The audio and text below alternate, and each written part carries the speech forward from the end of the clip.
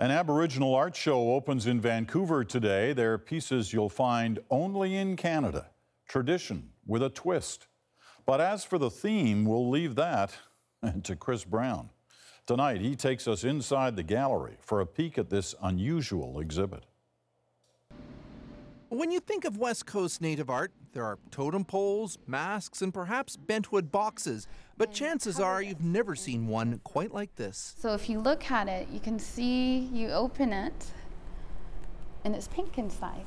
And what's that supposed to symbolize? What do you think? It's called a hot box, and it's just one of the saucy items in a first-of-its-kind exhibit opening in Vancouver on First Nations Erotica. There is a lot of eroticism, but it's just never seen very often outside of our community and even behind closed doors. Quiwa Jones and Gwa Edenshaw have jointly curated the show. Is depicting the intimate part of a woman.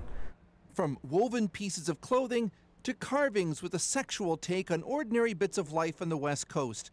This is supposed to represent a giant gooey duck, a tasty but phallic-looking seafood delicacy. When they hear the name, some people just go red when they realize the spelling of RezErect. So it's fun. A lot of people get it. Both Jones and Edenshaw say part of the goal is to have a laugh about sexuality. Historically, all the Aboriginal sexuality that has been exposed has usually been quite dark. This is a way of trying to let go and move on. These objects are perhaps the most, well, striking.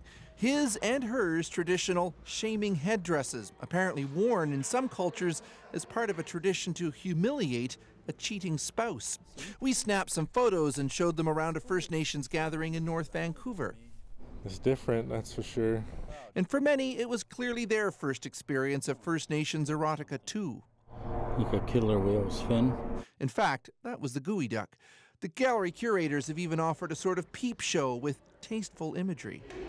I want people to just come in and rethink what they think about First Nations people and our culture. Tonight is opening night. Let the blushing begin. Chris Brown, CBC News, Vancouver. If you have an idea for Only in Canada, we want to hear from you. Just go to cbcnews.ca/onlyincanada to send us your ideas, photos, and videos.